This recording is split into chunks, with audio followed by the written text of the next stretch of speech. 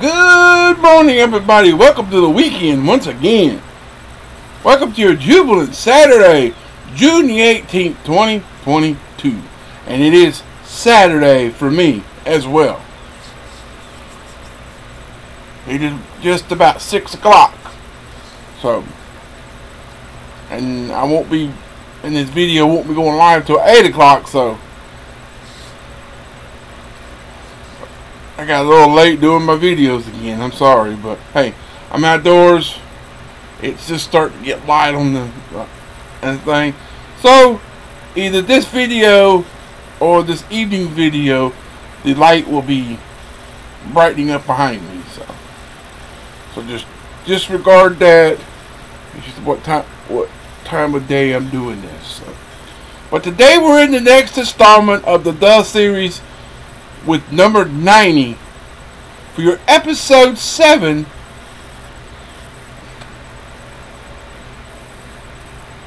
$7.55.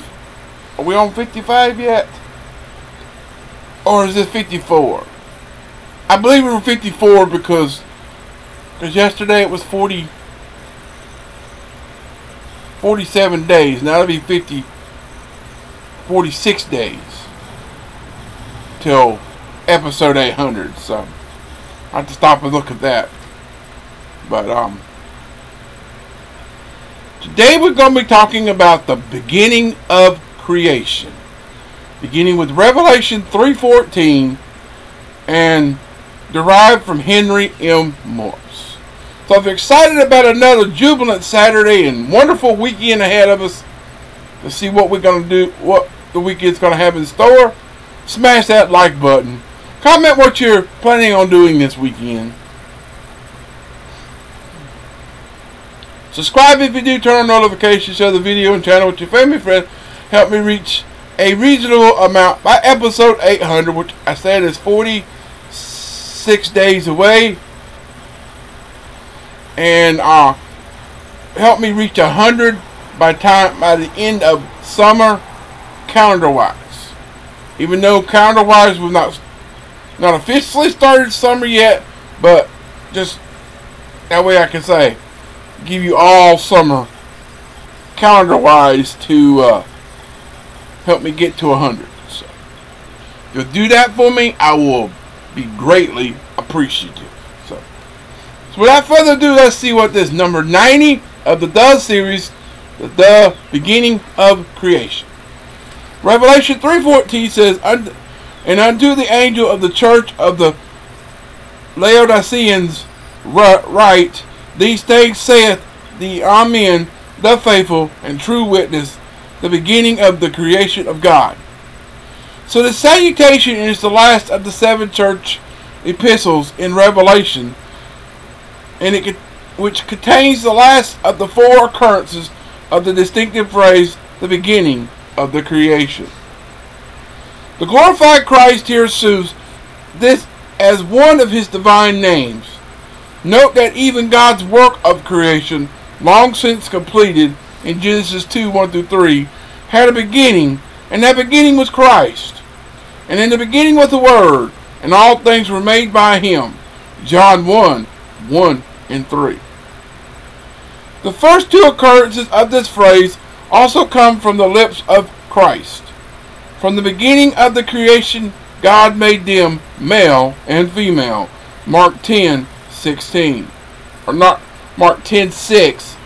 This assertion by the Creator Jesus Christ, quoting Genesis 1:27, makes it unambiguously certain that Adam and Eve were created at the beginning of creation, not after the earth that already existed for 4.5 billion years, like some people say.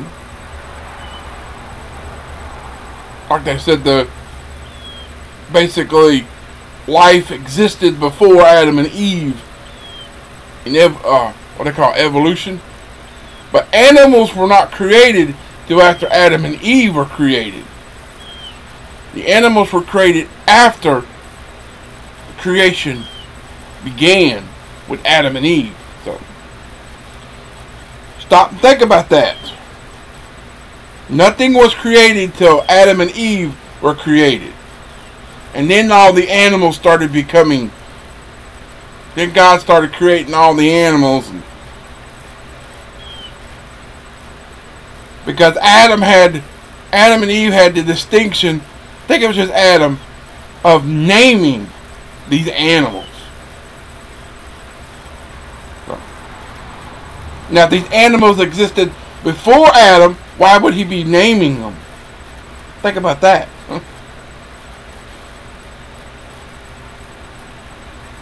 So God also wrote this plainly on the tables of the law, or 10 Commandments, Exodus 20, 8-11. Those of evangelicals who accept the geological ages evidently reject this clear statement of the creation's creator. Then Christ also referred to the end times in the context of the beginning times. Mark 13:19. In those days shall be affliction, such as was not from the beginning of the creation, which God created unto this time, neither shall be. So the phrase is also used in Peter's very important prophecy concerning the scoffers of the end times, who will argue in willful ignorance that all things continue as they were from the beginning of creation. 2 Peter 3:3-4. So thereby denying that there ever was a real creation or real creator, and thus rejecting Christ himself. But he is also the true witness and the Amen, as such demands will only be unto their own destruction. 2 Peter 3:16. So there you have it. That's the beginning of creation. Coming up tomorrow in your glorious Lord's Day Sunday, June 19th, 2022, episode 755, we're going to be talking about the next installment, number 91 of the Devo series, with the prodigal father from Henry M. Morris. Starting with Luke 15:22-23. So stay tuned to that. I'll get to that later tonight. Hopefully I won't go fall asleep and wake up 4 or 5 o'clock in the morning. But maybe I'll get it.